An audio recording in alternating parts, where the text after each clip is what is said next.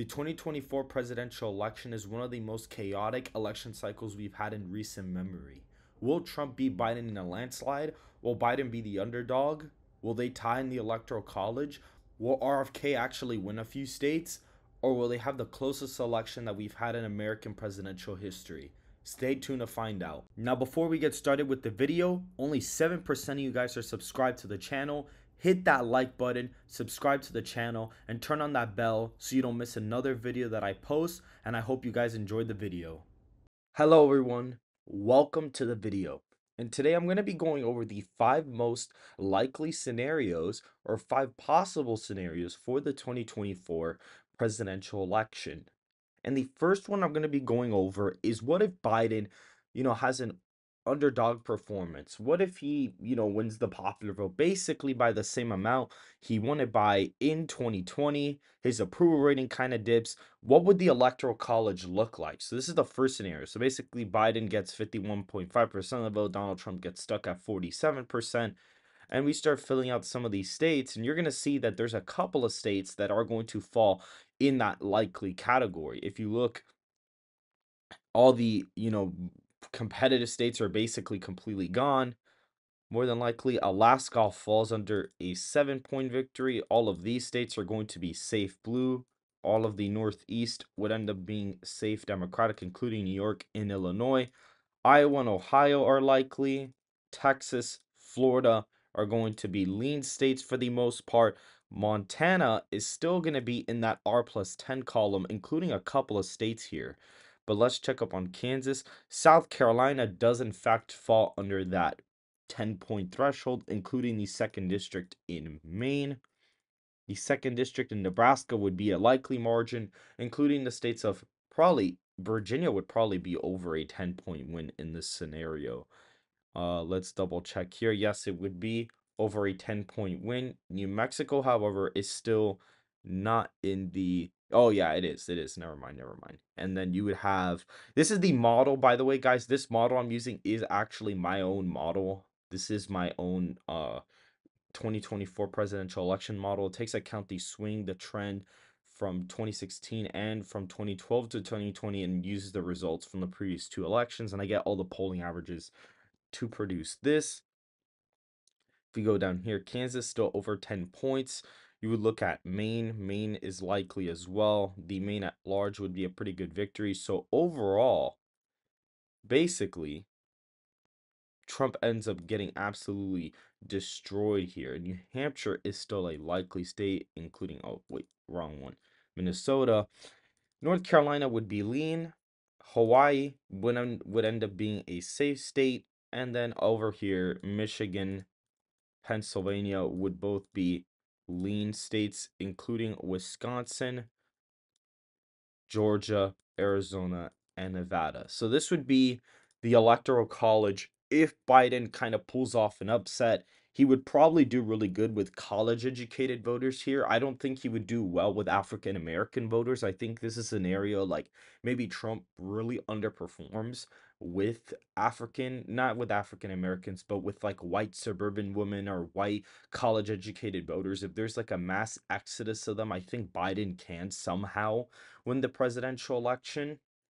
Trump would probably get 78 million votes and Biden would probably exceed his vote total from 2020, but that is very unlikely as of right now. I actually also think that Biden can't even win Wisconsin, but this is a hypothetical scenario if he pulled an upset victory. The next one is going to be, technically would be the closest presidential election history scenario. So what if they end up going through like the most like chaotic presidential election scenario ever? What would that look like? More than likely, if that were to happen, Biden would probably still be winning the popular vote for the most part. His approval rating would probably be a little bit closer. And what would happen is you'd basically have a scenario, okay, where Biden's winning the popular vote by about, roughly, so to speak, he's winning the popular vote by about he's winning it by about something in regards of like 3 points possibly. This is him probably winning the popular vote by around 3, or actually it's probably him only winning it by 3.5 maybe, and you'd have this scenario where basically some of the states practically stay the same. Nothing really changes for the most part, except Virginia does fall under that likely category now. The state of New Mexico is almost under. The state of Alaska would still be likely, including Montana. South Carolina would go over that 10-point margin now. And I do believe if you were to go back to the states of Texas and Florida, they would be in the likely category now. And then basically what would happen is that Michigan and Pennsylvania would stay about the same. However, Wisconsin, Arizona, and Georgia would end up flipping into Donald Trump's column, with Nevada being extremely tightly close. So this would be that very, very close electoral college scenario. Oh, I actually messed this up. I should have seen what I was doing there. Would actually be here. So of course Donald Trump would end up doing pretty good in most of the areas. All of the 2020 states would go back to their likely margins. Florida would be added into that likely column, and all these states would still be safe Democratic. New Hampshire is still safe Dem. The main second district would still be under a 10-point win, including Alaska as well.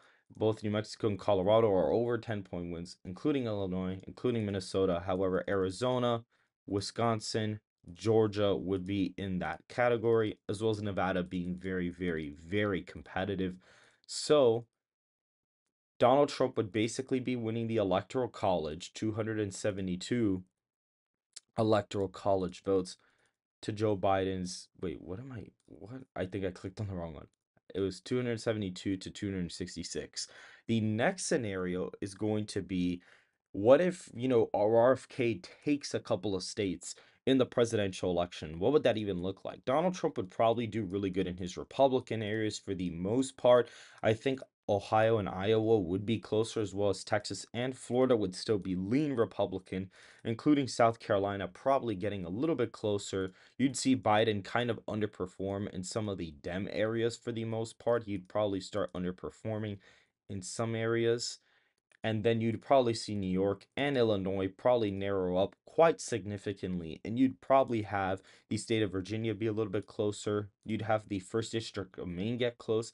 And more than likely, the state of Maine would probably be a state that would go to RFK in this hypothetical scenario. You'd have the state of Nebraska basically vote, Republican at that point. Biden would probably barely hold on to the second district. Donald Trump would probably perform kind of mediocre in the second district of Maine. At this point, I would suspect maybe Alaska would be a state that probably would vote for RFK in this scenario. Hawaii would get a lot closer in this. I think Trump would end up placing in second to Biden. It would probably be only a 7-point win at this point, because RFK would take away a lot of votes here. Colorado, I think, would be a state that would narrow up quite significantly as well. And I think the state of New Mexico would also kind of narrow up quite a bit too. I think North Carolina would be lean R. I think that the state of Minnesota would be lean Dem. And I also think that the state of Michigan would be really close, but I think Biden would barely hold on to it. I think Biden would also hold on to the state of Pennsylvania here, including New Hampshire being very, very, very close. But I think maybe RFK does actually take New Hampshire in this scenario. I also think he'd take the states of Nevada and Arizona in this scenario. And I actually think they wouldn't even really be that close. I think he would probably take them in this scenario. I think Trump does, in fact, win Georgia and Wisconsin in this scenario. So you do have a scenario where Trump gets 258 electoral votes, Biden gets 254, but RFK actually gets 26, and the election is held under 270, and there has to be a contingent election at that point. The next scenario is going to be, what if Trump and Biden tie in the electoral college? Now, I can't necessarily replicate this with the model, but in order for this to really happen, what would probably happen is both candidates would do really well with their respective coalitions. Trump would basically max out the base with the Republicans, and more than likely, Biden would still perform respectably well with his Democratic base and actually get a couple of safe states in his column. I think New Hampshire would be a state that falls under 5, including Minnesota, but maybe Virginia stays. So Biden does well with his coalition as well, and Trump ends up performing well with his, and more than likely, What would happen in this scenario is that Donald Trump would have to pick off the second district of Nebraska. It would be a little bit of a surprise for him to flip it, but then essentially what would have to happen is he would have to win North Carolina by a lot. He wins Georgia by a lot. He wins Arizona by a lot, and he wins Nevada.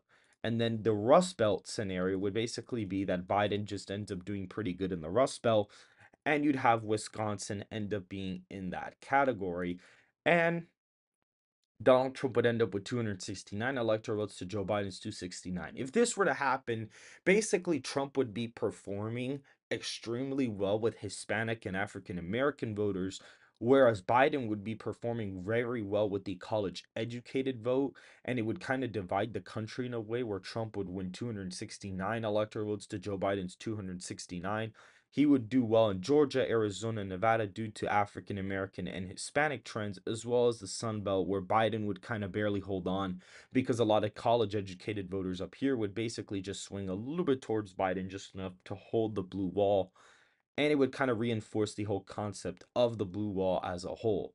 And the last scenario is, what if Trump literally just wins the electoral college by over 5 points? Like, what if he does win the popular vote by five? I have the perfect scenario for you. So basically 5.2 and basically 4.4 and then another 4.4. So it would be a it'd be an 8.7 swing. Or actually, I think it would be 9.2, and Biden's approval rating at this point in time would probably be significantly down. So you'd have an insane scenario at this point. Basically, Donald Trump would be performing extremely well in his regular solid states that he has. Texas and Florida would be added into this column. Wisconsin, Pennsylvania, Nevada, Texas, Ohio, Florida, all of these states would be added into that safe Republican column. Nevada is added into that safe Republican column, over 10-point victory, as well as North Carolina. Alaska would be added into that safe Republican column. Michigan, Pennsylvania would still be under a 10-point win, but even Georgia would be, in that, safe, would be, even Georgia would be in that safe, Republican category. If you look at these states of Colorado and New Mexico, they are extremely close, with New Mexico basically almost flipping at that point. If you look at the state of Virginia and New Hampshire, as well as Minnesota, they actually all do flip at this point in time. I believe that New Hampshire is really close, or actually, no, it's Virginia that's really close in this scenario. They both flip very easily. If you go down a little bit more, New York and Illinois actually narrow up quite significantly, with Illinois actually falling into the lean Republican or lean Democratic category. California and Hawaii are still 16-point wins. However, all of these states fall under a likely category as well. A lot of the polling in Hawaii would probably get a lot closer. So I think for the sake of the scenario, maybe Hawaii does actually narrow up in this scenario. Let's add Arizona into that safe Republican column. And if we go to the Northeast, more than likely it's going to be a slam dunk for Donald Trump. Donald Trump does actually win the second district of Nebraska in this scenario by a lean margin. He performs extremely well in a lot of his states. He actually wins Maine at large in this scenario. This state, the first district is still safe, and the Maine second district is still going to be there. And then all of these states would basically still be over 10-point wins, except for Connecticut and New Jersey. These states would still be likely states in this scenario, giving Donald Trump 402 electoral college votes to Joe Biden's 196, and more than likely he'd probably pick off New Mexico, and he'd win 347 to 199 in the electoral college. So these are the most likely 2024 election scenarios that could probably occur depending on how the electorate is. And so if you guys did enjoy the video, please hit that like button, subscribe to the channel, and turn on that bell so you don't miss another video that I post. And I hope to see you guys later tonight's stream.